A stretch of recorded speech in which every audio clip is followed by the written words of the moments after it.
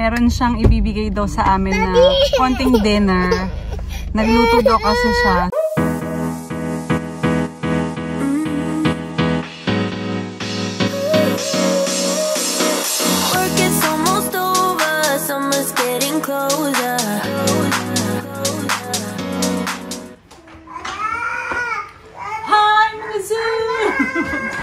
Welcome back to our channel. This is Diana Zubiri and nandito ako sa Tambakan! Yay!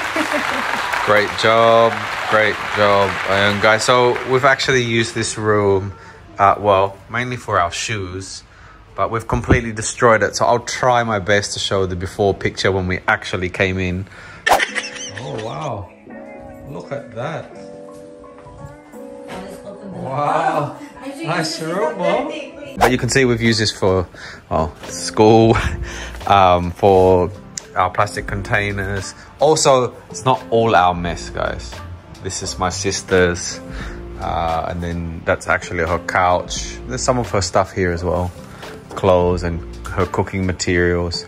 But yeah, it's become a bit of a junk room, and yeah, we do have some of Crystal's stuff here in this room.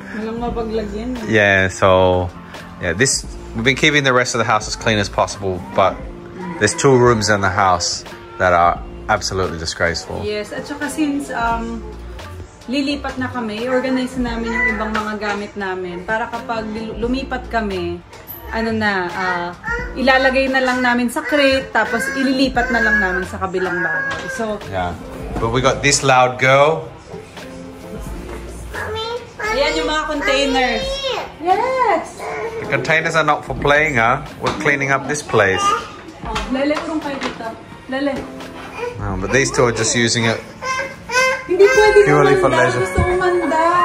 It doesn't have wheels, babe. Well, actually, it does have wheels, but you know, we just clean the floor, so hindi pwede.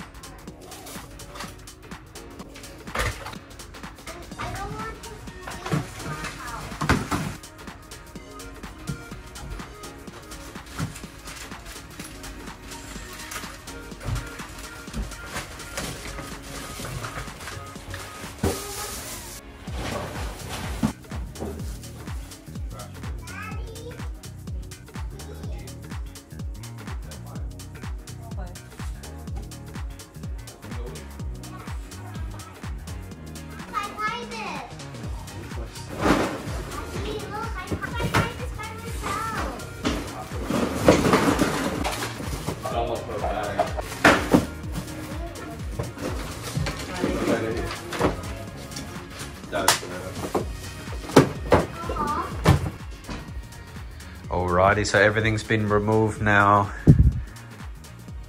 It's getting its first repaint after 20 years. So you can see we've done, you know, of course, moving things in and out. The kids have, well, and us have destroyed this, these pillars. But yeah, it needs a fresh repaint anyway. So we cleared out the room. All of this needs to be painted up here. Oh, and the other stuff that we couldn't find room for, we just covered it here. So yeah, this is what we were using in the house before. You've seen in previous vlogs. But yeah, this sort of damage has happened because of, this is from the chair, our leather chair scraping against it. Covered the sockets also. So the next time you see this room, it will be nice and white. And it should be a library. Yeah. Hi guys, so naisip namin na mag-ice cream at mag-McDo. Kaya pupunta kami dun ngayon. With the babies inside the car na break time para sa aming paglilinis. Let's go. Okay, we are deciding if McDonald's or Hungry Jack's. May ice cream ba sa Hungry Jack, Pe? Yeah. Okay, ito na lang. Yes, because Mimi wants ice cream. Pagbigyan natin para ano naman, masaya ang buhay. Mainit ang panahon kaya masarap talaga mag-ice cream. Ano sa'yo, Lele? Ako slushy lang. Slushy. Wow, sarap ng slushy. Try ko nga rin mag-slushy ngayon. Daddy. Ooh. Right now I'm standing in the corner. I see you from across the room. It's kinda crowded here, but I know you see me too. Everybody's singing oh, everybody's singing oh. I don't know what it is about you. It must be in the way you move. Just say you want me to. We got nothing to lose. You're looking so old. You're looking so old. Now I'm moving closer to you, and it's getting dark in this room. Tell me what you wanna do.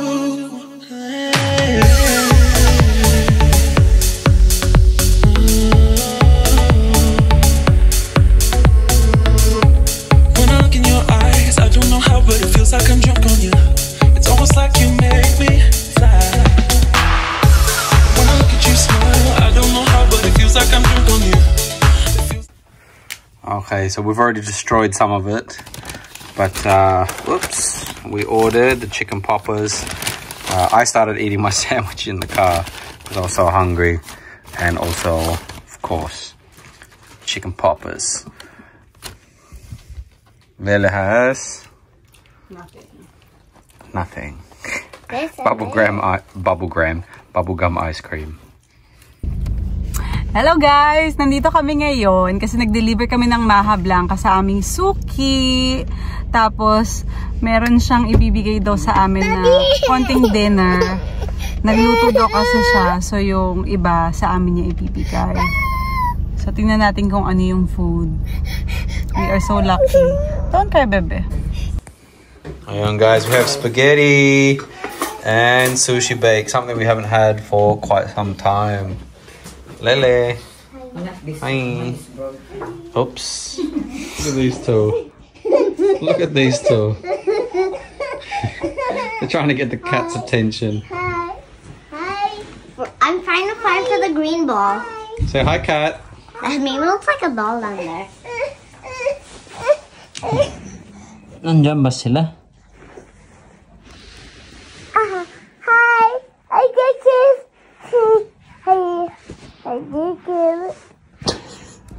Ayan guys! Kung nakita nyo naman, diba, yung baba namin, sobrang, ano na, nakikita mo na yung buong kwarto. Tinanggal namin dun yung mga laruan, yung mga jackets, kasi dun namin actually nilalagay. Yung mga laruan dun, na-organize ko na yon na, ano na siya, na itago muna kasi nga summer naman. Ngayon, syempre wala pa kaming space, so nilagay muna namin dito sa room ni Andy. Andito siya lahat ngayon. So kung Andy, kung makikita nyo guys, itong room namin, parang naging, yung room ni Andy, naging stock room na siya. Pero okay lang kasi ma-organize namin to once na talagang matanggal namin yung mga gamit na ilalagay namin dun sa new house. At least meron na kaming one down na nalinis na room. Kasi syempre kailangan namin linisin yung mga ginamit naming kwarto dito. Nakakahiya naman kung hindi. And ayun, naisip nga namin na mag-garage sale. Pero ang sabi parang mas okay daw sa marketplace. So yung ibang gamit namin, lagay namin sa marketplace. Especially yung damit ni Mimi kasi masyado nang maliliit. Hindi na kasya sa kanya.